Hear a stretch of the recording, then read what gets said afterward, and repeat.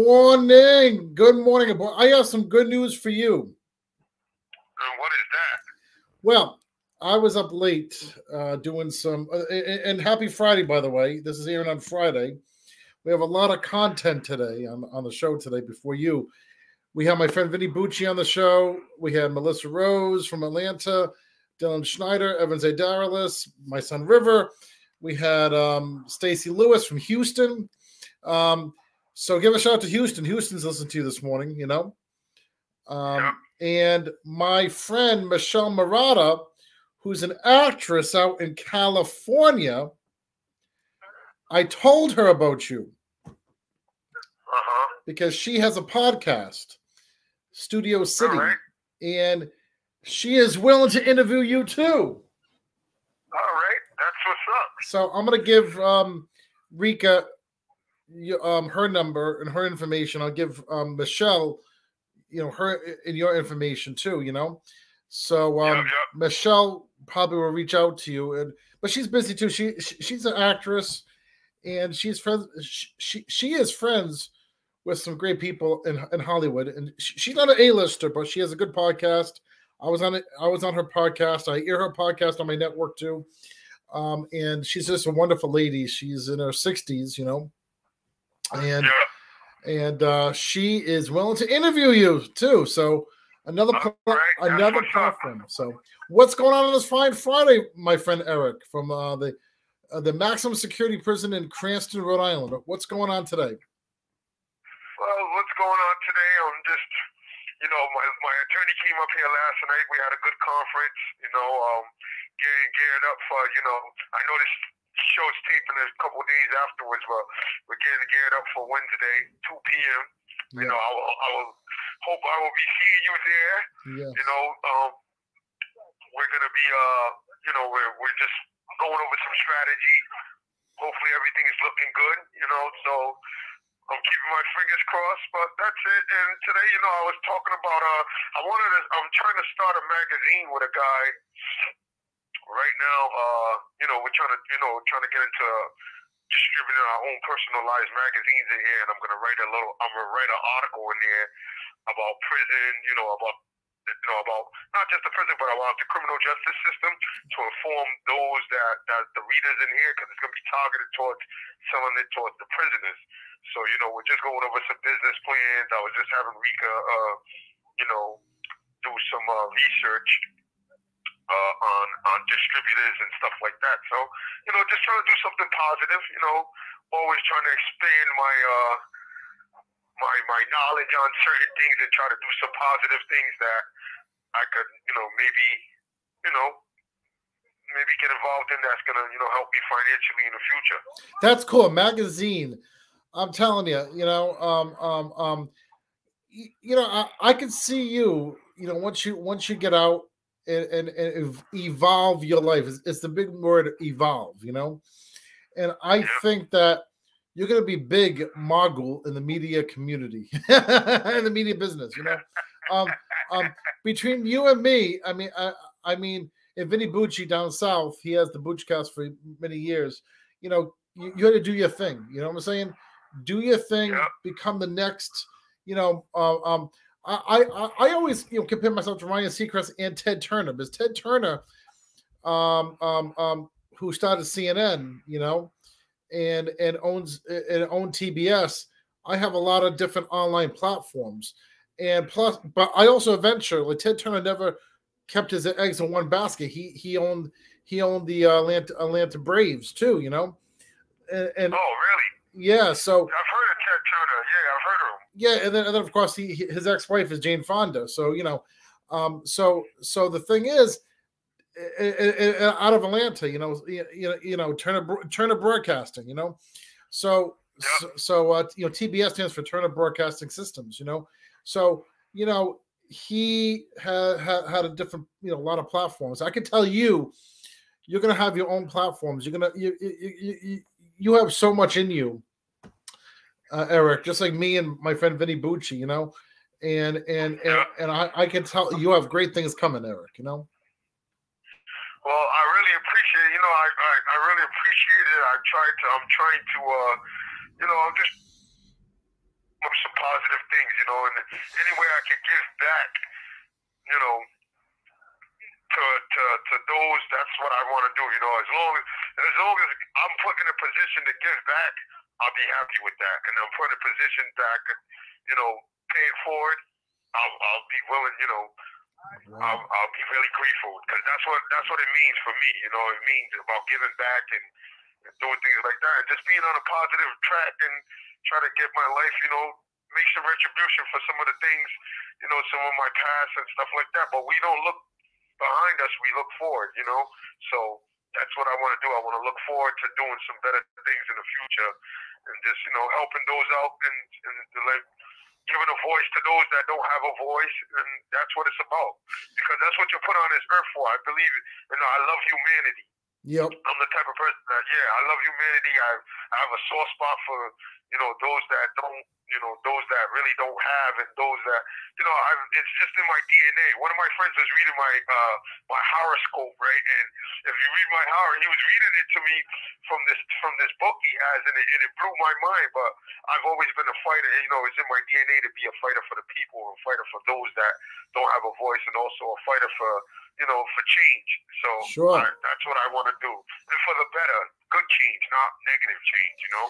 So I'm glad you say pay it forward, because I was just talking to my friend from Houston before you came on the show about a half hour ago. We were talking about pay it forward because she was at McDonald's in Houston, Texas area, and she was saying I said to her, I said, you should pay it forward, but it was too late, you know, by the time she had her food. So after this, when I close up the show, I need to get a cup of coffee because I was up late. And you know, up early this morning, so I think I'm going to pay it forward and record myself at the end of the show. See what the chain reaction's like when I pay it forward at McDonald's up the street. What do you think? Yeah, that's good. Yeah, but that's what it's about. You know what I mean? You're paying it forward and being able to bless the next person. That's how I always believe in getting your blessings. You know, no matter what I did out there on the streets. Whether, you know, I was committing crime and stuff like that when I was younger, you know, getting involved in the street. But I always, like I said, I always paid it for, I always gave back. If I seen somebody out there on the streets begging for money, you know, didn't have it, or somebody panhandling, I give them about 30 or 40 bucks. And the people that are with me in the car or someone, you're crazy, why would you do that? I said, because that's how you get your blessings, you know what I mean? Like, you know, you always help somebody else out that's in a position to, you know, that's in a less of a position than you. You know, it's about lifting your fellow man or your fellow woman up, and that's what I think that's what, you know, loving the human race is about. That's what we need more of, that, because we don't have that nowadays. There's a lot of hate out there. There's a lot of division. There's a lot of, you know, people, if you don't agree with somebody, they don't like you because you don't see things their way, and it's just like, at the end of the day, we need more love out there. You know what I mean? We need more positive energy. I'm glad you said that. You know, like, you know, like this, the segment we had with my friends, we were talking about Chris Rock and Will Smith. All of us came together on one segment. You know, it was about me, my friend Dylan, my friend Evans, Melissa Rose, Vinny Bucci. But we all don't agree sometimes on the same issue. But that's what makes friendship goes around, and debates about different stuff. You know, like me and Vinny Bucci, we bumped heads throughout the years on different things, but at the end of the day, a true man can shake hands after a debate. You know what I'm saying? A true man, and on radio and everything is the place where you can have friendly arguments. You know what I'm saying? You can have friendly arguments, and you can have I mean, I wanted to say arguments, but friendly debates. You know, friendly different points of view. That's what radio is all about. And but I think that's fruitful. Yeah, it's fruitful. It is fruitful. And you know, I really never liked Rush Limbaugh, but I can respect his work ethic. You know, because he was a radio DJ and he was on TV. Okay, and even my friend Vinny Bucci, he's on my show. I'm on his show, but me and him have. I mean, I have a what do you call it? A hater on his show who kind of like me and him don't like each other, but I respect his work ethic, and he shouts me out all the time. If he shouts me out all the time, the one who hates me from the Boochcast show, okay, how come he shouts me out behind the scenes? You know, if he really hated me, but I'm not supposed to announce his name because, you know, but I could, but like one time, this is a true story. Like 2 years ago, I was in Atlanta visiting Vinny Bucci. You know, I was in the hotel room with my friend Vinny, and then Vinny gets a call from this guy who calls him a lot too. He says, he said my name out of the blue. He didn't even know I was in the room with Vinny Bucci. Like, this guy's supposed to hate me so much, why is he shouting my name out? I'm telling you. Okay, I had to do a Diana Ross song recently because this guy was cracking on Diana Ross, and Vinny Bucci, and this guy says, and Vinny says, if you crack him one more time, I'm gonna have Derek sing the song. And they talk about me behind my back, especially the hater. So the thing is, if someone loves you so much, the haters are really lovers, you know. Yeah. Anyway. Hey, you know, but that's good though. That's good jiving fun. You know what I mean? Like at the end of the day, it's like, you know, it's like you don't have the. It's not like you're you're ready to go at each other and take each other out. Oh, he will. This guy from Virginia. I think if he saw me, he will. But anyway, that's besides the point. But you know what? Disagreement amongst colleagues or amongst your fellow person could also grow.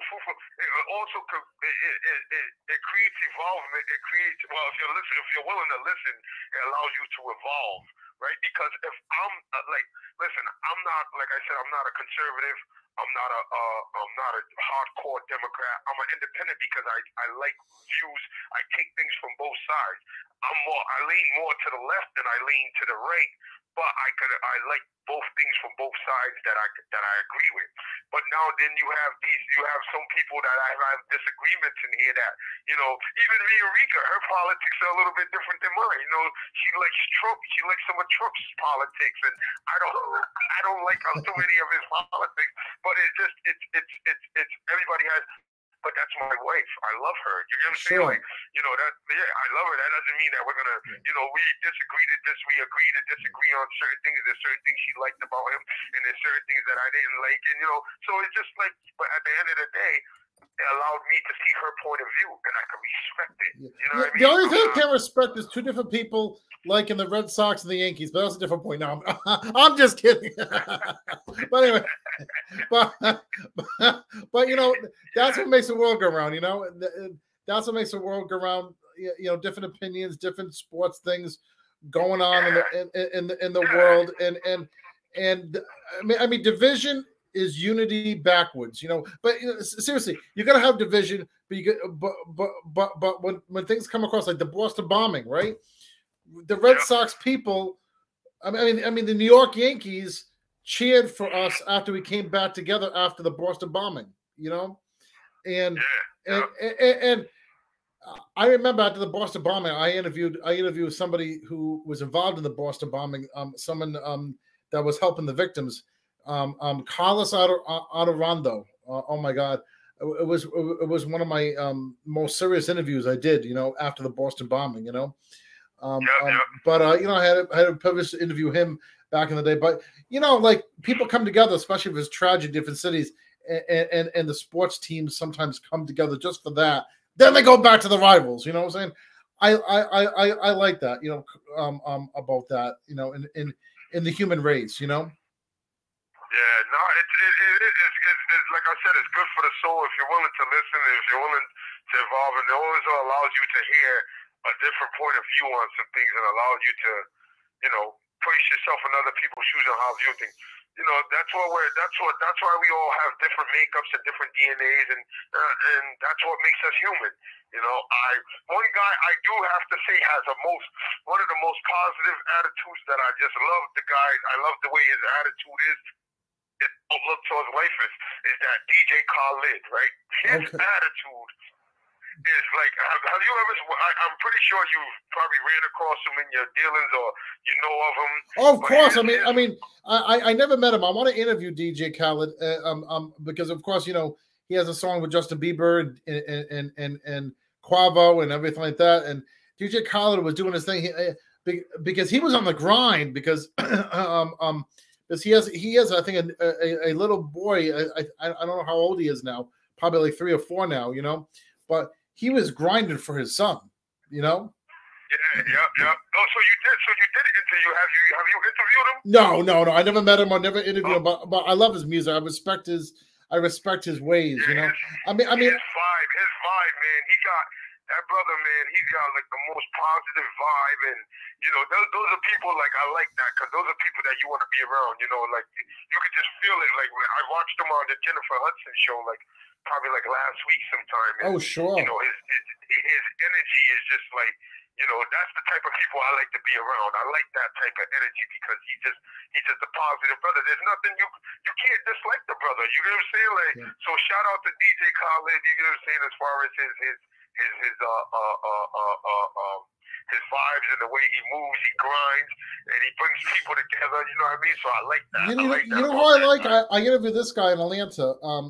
This guy I actually interviewed as he was getting in his SUV, right? And I kind of stopped him at his tracks. I had a 1 minute to 2 minute interview with Convict Akon. yeah, Akon. Yeah, my African brother. Yeah. Yes.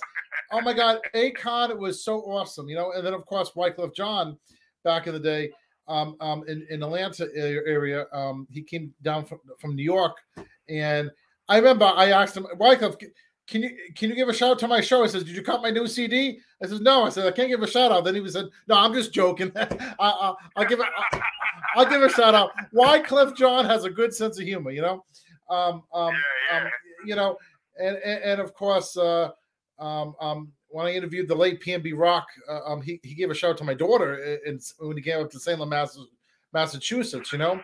They're calling us in. All right. Well, I would like to continue the conversation. Everybody out there, have a blessed day. You know, Eric, I appreciate it. I'll give you a call, and you know, we'll do this again. Thank you for having me on this morning. Happy Friday, D Shap in the morning. More to come. Entertainment news is next. More D Shap in the morning on this fine Friday. Stay tuned.